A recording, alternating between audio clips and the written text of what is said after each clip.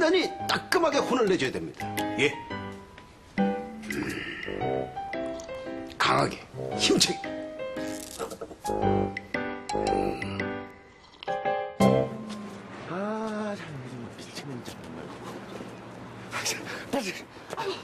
아유, 전화한 지가 언젠데 이제서 오는 거예요. 고객 상담 중이었어요. 근데 급한 일이란 게 뭐예요? 지금 빨리 택시 잡아 타시고 문화회관으로 가세요.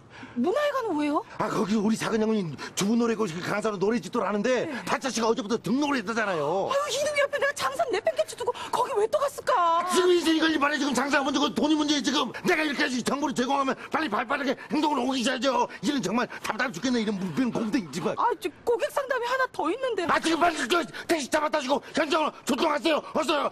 택시. 잠시만요. 저기 여기요. 아, 여러분께서 우리 가요계에 대해서 잘 모르셔서 그러는데 저기 옆반 선생님 있죠?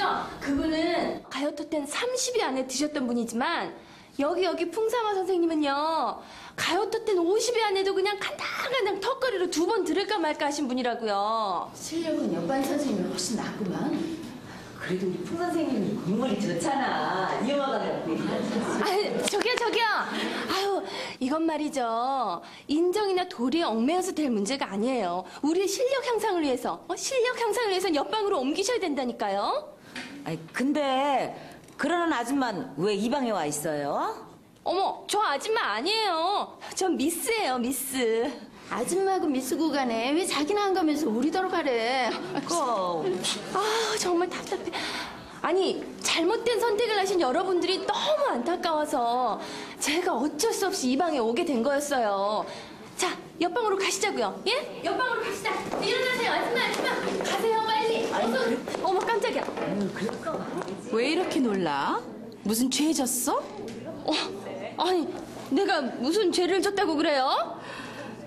근데 아줌마가 여기 웬일이에요?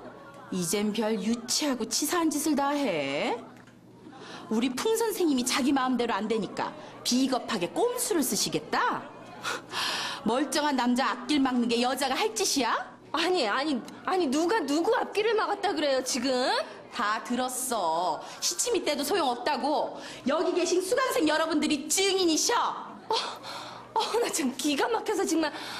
이런 식으로 우리 풍 선생님하고 무슨 사랑을 하겠다는 거야? 구만리 같은 남자 앞길 막는 게 그게 아가씨 사랑이야? 그러는 아줌마는 밤낮 없이 스토커처럼 이렇게 풍구 오빠 쫓아다니면서 귀찮게 하는 게 그게 아줌마식 사랑이에요? 예? 사돈 낱말하고 있네. 좋아. 오늘 한번 붙어보자 이거지? 어디 한번 해보자고. 그래. 굿애프터눈. 아, 두 분 여기서 뭐 하시는 겁니까? 오빠. 선생님. 진짜 왜 이러지?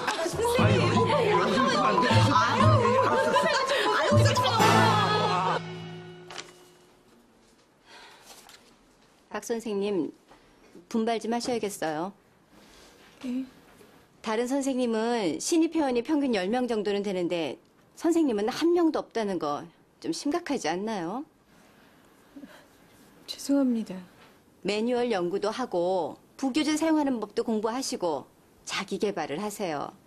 선배가 한 대로 그냥 따라하기만 하면 큰 성과 이룰 수 없어요. 명심하겠습니다. 안녕하세요.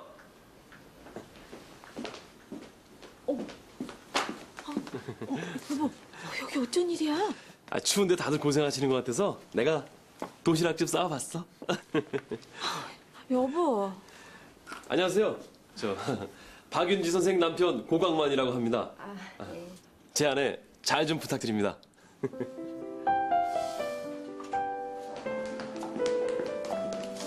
당신 약치러 온 거지? 응? 내가 팀장한테 스트레스 받는 거 눈치채고 잘 봐달라고 도시락 싸가지고 온 거잖아. 당신도 나 회사 다닐 때 도시락 많이 싸갖고 왔었잖아. 왜? 내가 전업주부라는 게 창피해? 아니야 그런 거. 나도 나 나름대로 계획도 있고 꿈도 있으니까 힘들어도 조금만 참어 여보. 알았어. 고마워.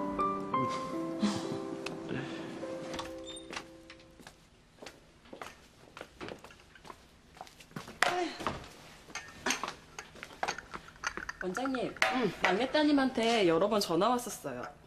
알았어.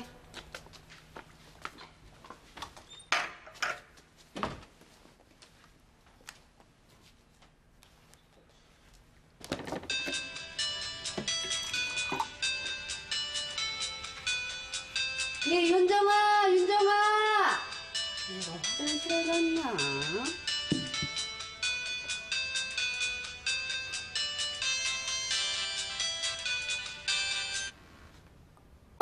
어머 사부인, 저 윤정이 할머니입니다. 윤정이가 잠깐 화장실에 갔나 봐요. 아, 네. 할머님 안녕하시죠?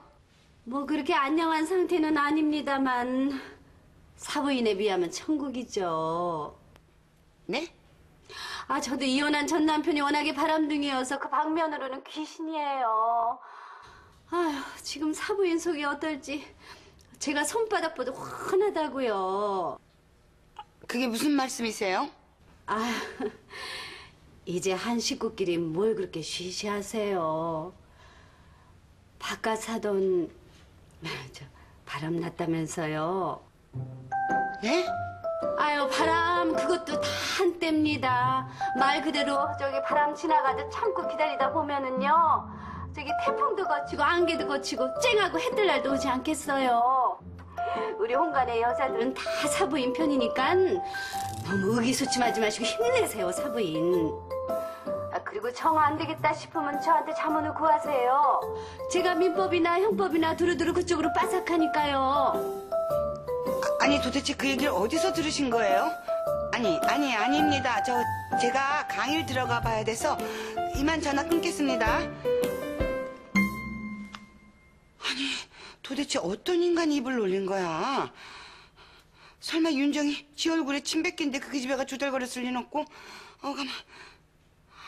이거 국한지 개나리인지 요 잔망스러운 이 기집애. 이 기집애를 근데 가만.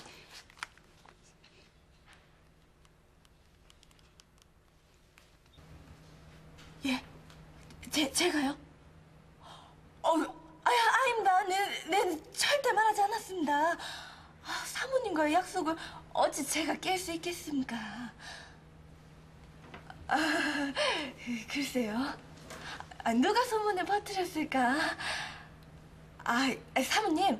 우선은 제가 이제 곧 있으면 퇴근을 하니까요. 사모님을 찾아뵙고 누가 소문을 퍼뜨렸는지 그 범인을 의논해 보도록 하겠습니다.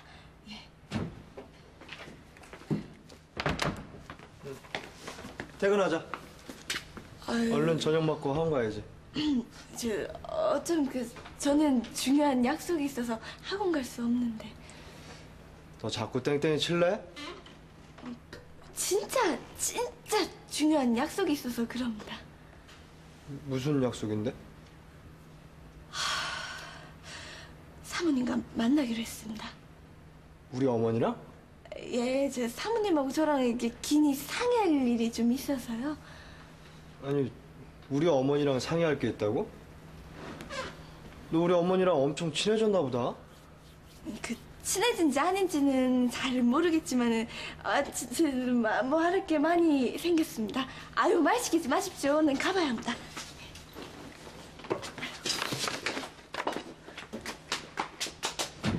아니, 도대체 어머니께서 왜 자꾸 국화를